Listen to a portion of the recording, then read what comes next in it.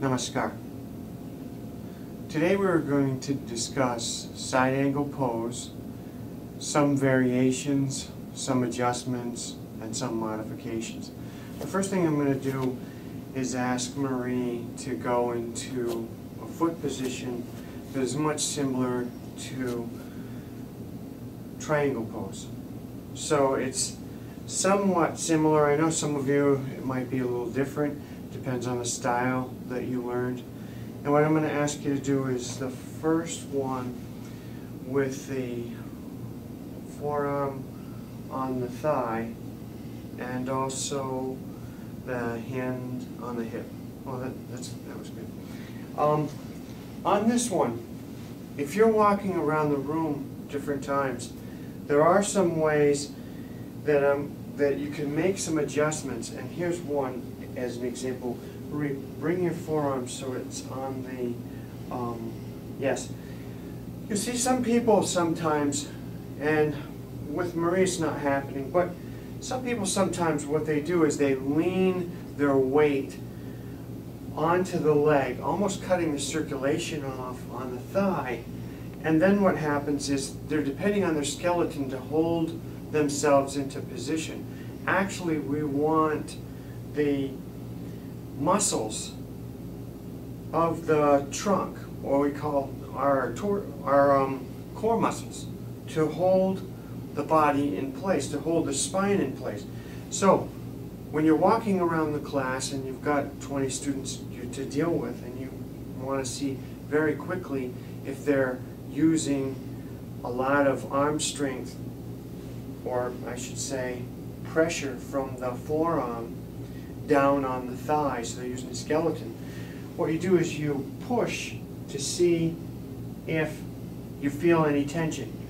Now, Marie went right away to this variation, which on this variation with the forearm inside, there is no dependence upon the skeleton to leverage herself into place. So this is one variation. Another thing we could check a few angles as far as the shoulders go, and it all depends. Everybody's skeleton is a little bit different.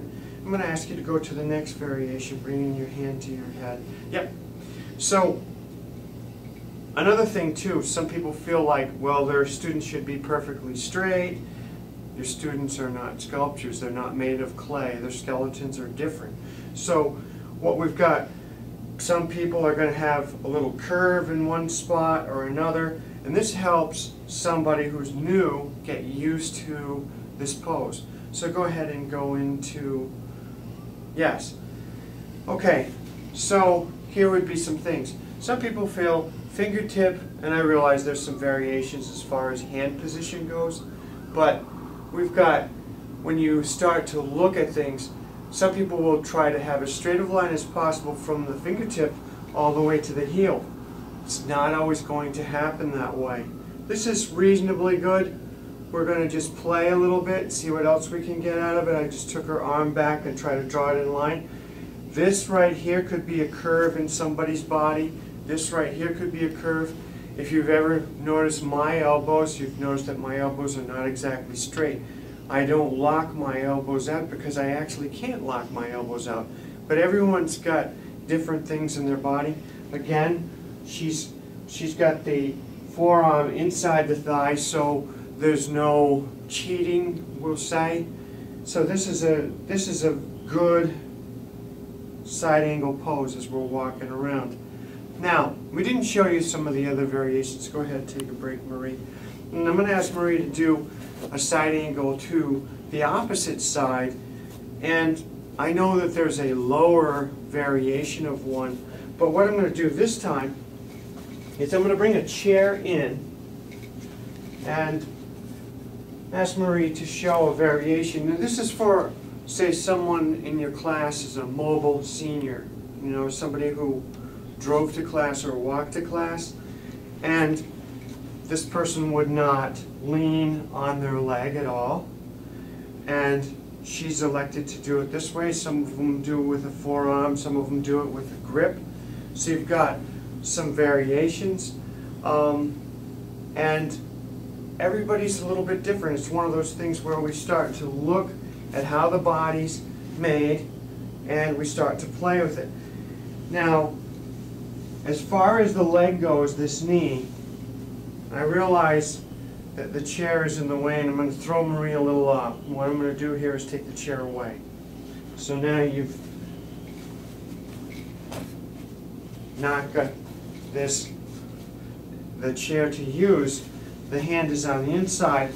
The knee here, one thing I want to point out, the knee, as we look right here, should be, in an ideal world, aligned so that it's right over the ankle. Sometimes, it depends on your students, they're going to feel uncomfortable one way or another in certain postures. The one thing never to do is to have the knee going beyond the ankle. So, I believe that's all that we needed to cover. I realize that there is a lower variation of side angle pose with the hand down inside the leg and then all the way over, and I just want to mention that is another good variation, and I know some of you already practice that. One thing's for sure, you're not going to depend on your skeleton to hold that posture. For now, I want to wish you all farewell and to have a nice week. Om Shanti.